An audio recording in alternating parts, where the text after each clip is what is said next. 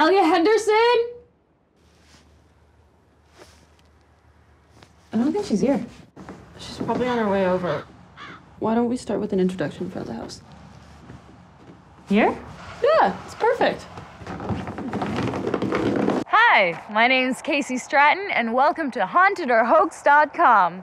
I'm here with website co-creator and photographer Jack Murphy for the website's first investigative piece on this amazing house behind me.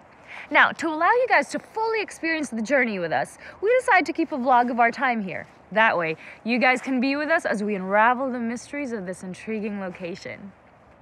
Now, this house is very important to me.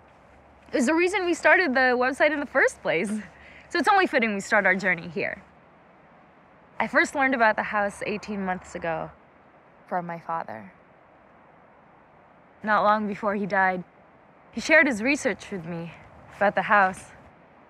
I think he decided to look into it because, as it turns out, I am the great niece of John and Emily Grantham.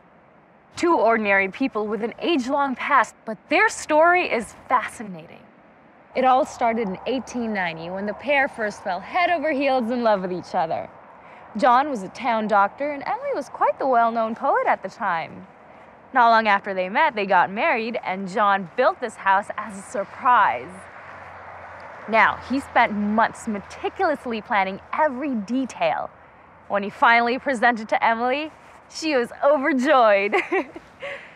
Now, they lived here happily until 1898, when, unfortunately, their lives came to an abrupt and tragic end. They were murdered, shot to death in their living room, along with their housekeeper and cook. A chilling crime that shocked the community and remains unsolved. The townspeople have their suspicions, but the Grantham killer was never found. The story doesn't end there, though.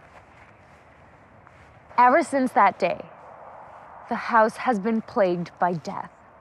Numerous murders, suicides, and accidents have happened here for the last 115 years. Local residents refuse to set foot here, thinking that the original murders shrouded the house in some kind of evil. Other people think there's more to it. People are scared at the mere mention of the Grantham house. So what is the truth? Is it haunted? Or is it just all bad luck? We decided it was time to find out the truth. So I contacted the owner of the house, and after a great deal of begging on my part, she finally gave us access to the house. She did take some convincing. She wasn't too thrilled about the idea of us staying here.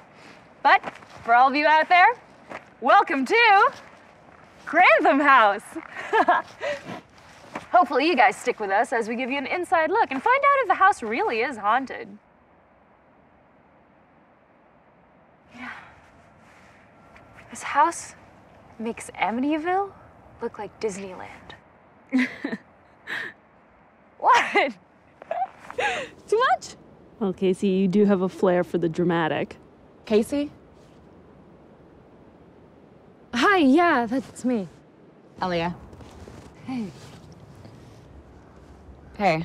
Oh, sorry, Ellia, Jack Murphy, website co-creator and photographer. Hey, nice to meet you. You too. I can wait while you guys finish. Oh, no, I think we got everything we need. Yeah. Should we head inside?